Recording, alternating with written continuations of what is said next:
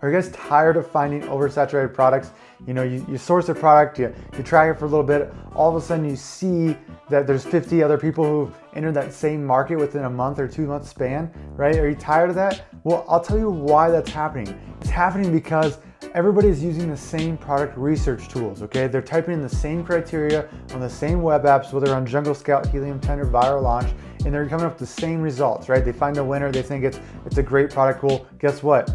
50 other people saw that same exact product you did because they typed in the same exact criteria that everybody else is telling them to type in, you know, on YouTube or wherever, right? So in this video, I want to talk about unique ways to do product research, okay? Product research, you know, that way no one will ever find the products you're finding, okay? And I'll say this 1,000 times if you watch, you know, more than one of my YouTube videos, and that is to be creative, okay? You have to be creative when you're doing product research. You have to find ways to find different product ideas without tons of other people doing the same thing you're doing, okay? And so in today's video, I'm gonna show you exactly how to do product research in a creative manner that no one else can possibly mimic or copy, okay? So if you're struggling with product research, you're not gonna wanna miss this video. You're gonna watch to the end. That way you can implement it step by step into your business and find yourself a winning product. But before we get started, my name is Cameron James. I just want to say welcome to my channel if this is your first time viewing. In this channel, I go over my journey, 3 years selling on Amazon, being a 7-figure seller, and doing this full time, okay? I love Amazon. It's changed my life for the better, and I have no regrets at all. You know, I work from home, which is fabulous. But if you want to learn more about Amazon, stay up to date with all the Amazon news, tips, tricks, strategies, right? Or just follow along with my journey, please subscribe down below. It means the world to me, and hopefully I can help you start your own journey, okay? But without further ado, let's go ahead and get into smashing that like button. Okay guys, sorry about that, just had to do it. One of my favorite YouTubers, Graham Stephan, does it all the time, and it actually does help push my video to other viewers, which is my goal, to get this in front of as many people as possible. That way they stop finding oversaturated products, right? But seriously, let's get into it. All right guys, so we're inside Helium 10 Tools. This is the software I'll be using for this tutorial. Don't worry, you can use the same exact strategy with Viral Launch, Jungle Scout. Helium 10 does not matter. Helium 10 is just something I got requested to do more tutorials on from my audience. So I want to show you guys how to use Helium 10. If you're interested in Helium 10, I do have a discount code and link down in the description below. So if you're gonna get it, might as well save money, right? And so check that out if you guys need to, but don't worry, you can use the same exact method with Viral Launch or Jungle Scout, so don't go anywhere. All right guys, so we're gonna be using a tool called Magnet 2, all right?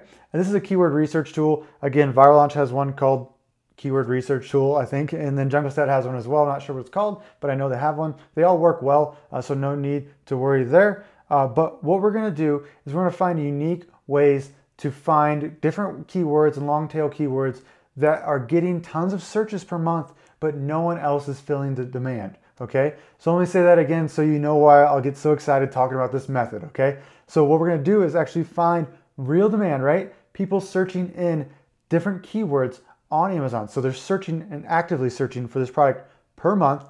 And what we're gonna do is find holes in the supply, right? Classic demand and supply. And then we're going to fill that supply up with our own product, and we know it's going to do well because we know, thousands or 2,000 or 3,000 or 4,000, maybe even tens of thousands of people are searching this per month. So they want this product, right? And so this is one of the better ways to do product research and to make sure that people are going to buy your product, okay? So one of the ways I figure out what to type into this keyword research tool to get ideas and get ideas for long tail keywords is actually going to Amazon here and going to bestsellers, okay? And so one of the things I like to do is I like to find products that are doing super well on Amazon, right? Selling thousands and thousands. And obviously we can't compete with those guys, right? But what we can find is sub niches within that giant niche, okay? And if you're not sure what I'm talking about, just hang tight and we will talk about it, all right? So we're gonna go down. So let's go into home and kitchen here, guys. I picked this category because it's massive. It's got top sellers doing massive amounts of numbers. If you're not sure what this bestsellers list is, it's Amazon literally ranking the best selling products within each category, okay? So Amazon's giving us real data to see what is selling the best on Amazon, okay? So we're going down, and what we're trying to find is a product that we know there's certain variations to, certain sub niches to, and we don't have to worry about it selling well because it's on this list, right? If it's in the top 100, top 1,000, we know it's doing hundreds of thousands of dollars in sales per month, okay? So we're gonna go down, guys, and we're gonna look for a product that we know has different niches to it, right? That sells a ton, right? We already know that, and that could have different sub niches that would be easy to manufacture, right? And so we're gonna go down, down, down, right? Until we find something that catches our eye. So the first thing I'm seeing right away is tons of shower curtains that are doing really well. If there's multiple ones, right? There's 1, 2, and there's one up here, right? 3 already in the top 100, then we know that these guys are doing very, very well. And already in my head, I know there's tons of variations of different shower curtains we can have, okay? So let's do more research on shower curtains real quick and see what we can come up with, okay? So we're gonna type in shower curtain here, guys. And we're gonna hit get keywords. It's gonna take a second or so to load. Okay, guys, so once that's loaded, we can go down and go down. And we can see there's over 12,000 results of keywords and long tail keywords that are related to shower curtains, okay? So that's super exciting. We're gonna have tons of options of different niches and sub niches of shower curtains we can maybe fill, right? And do that knowing that we're gonna do super well because there's already search volume there, all right? So the first thing we're gonna do is start searching by criteria to limit this 12,000, 13,000 list of keywords down into a very smaller list of more targeted keywords that are gonna fit what we're looking for, okay? So first of all, Magnet IQ score, I usually don't put anything in this, but know the higher the score, the more opportunity Helium 10 is saying is in that niche. So it's just a good marker to kind of alert you to know, maybe you should take a look into this field. Next is search volume, guys. This is the biggest one. So I want to find keywords that are at least doing over 1,000 searches per month, okay? Because then we know they're getting at least enough searches to do, 5 to 10 sales a day, which, if you're making, $10 profit per sale, doing 5 to 10 sales a day, it's $50 to $100. You times that by 30 by a month. You could be looking at $1,500 to $3,000 in profit, right? On one product and just at the ground floor, okay? So that's what we're looking for right now, guys. So next is word count, guys. I'll leave this at 2. You don't want to put this at 1 because you'll get keywords like liner, curtains, bathroom, and they're very generic. What we're trying to find is long tail keywords. So keep that at 2 there. Competing products I usually don't mess with right away, guys. But you can put this in if you know exactly what you're looking for, right? If you're, see a common trend in the patterns of what you're looking for. But I like to go a little broader and then start to narrow it down just by looking myself, just because, you're the final checklist for a good potential niche. Product software is just a tool to help you, get there a little quicker, right? It's not your final check, guys. So just keep that in mind there. So next, guys, there's match type, Amazon choice, right? Advanced filter, which just, if you want to make sure there's certain words inside the phrases you're looking at, you include it here, right? So like shower curtain would be great if you're looking for variations of that. But let's just try this first. And once that's loaded, guys, we can see that we're down to 212 keywords now instead of, 14,000? Okay, so this is a great list to start out to try to find different niches that we can fill, right? So the first thing I like to do is sort by search volume, okay? And we can see these guys are doing massive amounts of numbers, right? 228,000, 205,000, 200,000. So, this looks great. But again, if they're getting that much search volume, they're probably pretty generic and they're probably going to be very saturated, okay? So I'm actually going to scroll down and at least get underneath that 10,000 range, okay, of searches per month. But even further, I know if I go down to 4,000 to 2,000 to 1,000, I like to be in this range here, 4,000 to 1,000 if you wanted to put a number on it. Obviously, don't limit yourself there. But what we're going to look for here is this something that catches the eye, right? So cute shower curtain, right? So what defines a cute shower curtain? So we can look real quick. So we go down here, guys. Let me see the first one's a pink shower curtain, right? It is pretty cute. I can't deny facts there. But we have 7,300 searches right here. But the cool thing is, people aren't just going to buy the first thing ranked, right? They're going to buy something that catches their eye, right? Maybe they live in Arizona and they like cactuses. Maybe they like this design. So we have different options here. 855 here, 88 here. Let's take a look at the numbers, right? At first glance, I don't like the competition at the top, but if they're doing crazy amount of numbers, maybe it is an opportunity for us, okay? So the top guy here is doing 612,000. The next guy's doing 26,000, 9,000, 21,000. So the search is good. Again, I just don't like the dominating facts of these high review ones up top here. So let's just keep looking here. So we are at cute shower curtain, stall shower curtain. What's a stall shower curtain? Okay. So these are smaller ones, right? and we have large reviews here. So let's just go back. Again, you're not going to find a product, on the first, second, third try, just like normal product research. We're going to have to go through and just keep looking and looking and be patient, right, guys? Because product research is all about patient and finding the right one and just coming after it each day and attacking it, okay? So we're going to keep going down here. Boho shower curtains for bathroom. Okay, I'm not sure what boho is, but if people are searching in that many times a month and buying it, I'm all in. I'll figure that out, right? I'm guessing it's just kind of a design pattern. We got boho striped here, 185 reviews, 102 reviews going down. This fantastic turtle here, but I believe this is an Amazon choice tier right here, so we're going to ignore that, go down. Okay, we got the next one at 81 reviews, 45 reviews, 809, 8 here, 55. Okay guys, let's check the revenue real quick while we're here. So we can ignore these two sponsored listings, right? Go straight to the organic. So we got 21,000, 26,000, 18,000, 11,000. Okay, so I'm gonna tell you some good news here and some bad news, what I'm seeing. I see 855 reviews, 185 reviews, 405, 809, and they are doing the most sales out of anybody.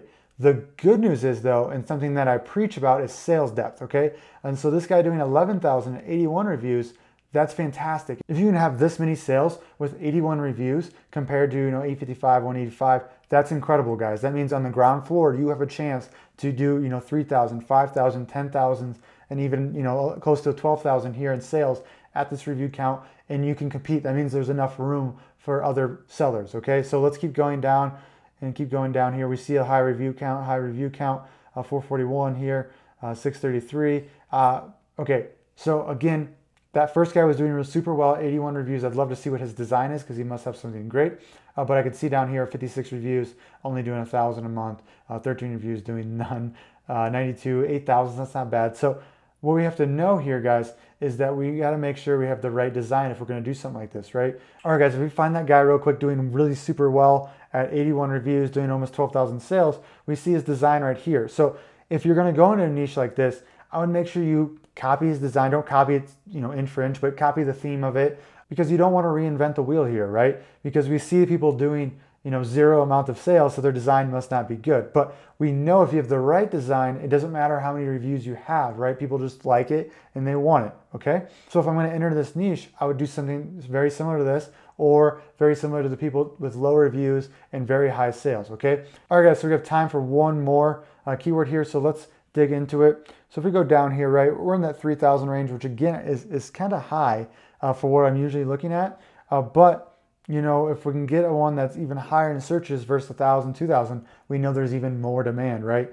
And so we go down, we can even see rose gold bathroom accessories, right? So we can get random ideas of all this. So if we look here, 622, we got a rose gold trash can, which is kind of cool. We go down, I'm sure there's all sorts of different products. We have a Q-tip holder here, right, guys? We have different designs and sets here. So let's look at sales here, guys. If we go all the way to the top here, and let's see if there's anything that catches the eye as for, rose gold doing really well, because, we're all over the place right now, right? We see that there's toilet paper holders, toilet paper roll holders right here, trash can, Q-tip holder, right? So what we're going to try to find is a niche with really low reviews, right? A product with really low reviews and really high sales. And then we're going to take a closer look at that niche as a whole, okay? So going down here, we got 680, 90, 622, okay, too high of reviews.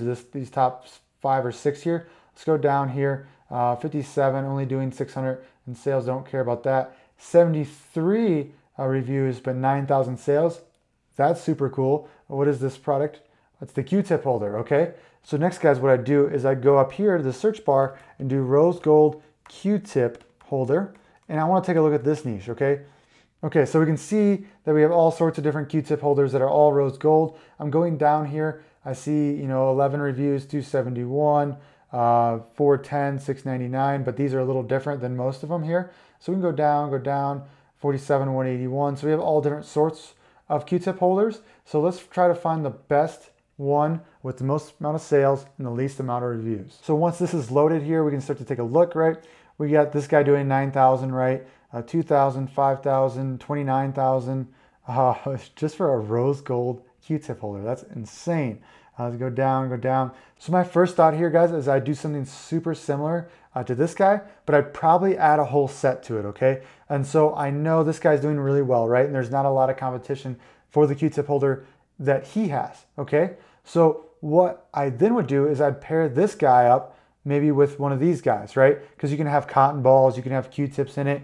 And so, they have universal purposes, and we know they're the top selling, right? So that we know people want them, okay? So if we go into a niche that is super unsaturated, right? And this certain Q-tip holder that no one else is selling, and then we pair it with the top sellers, then we have a bundle no one else has, and we know there's real demand there, okay?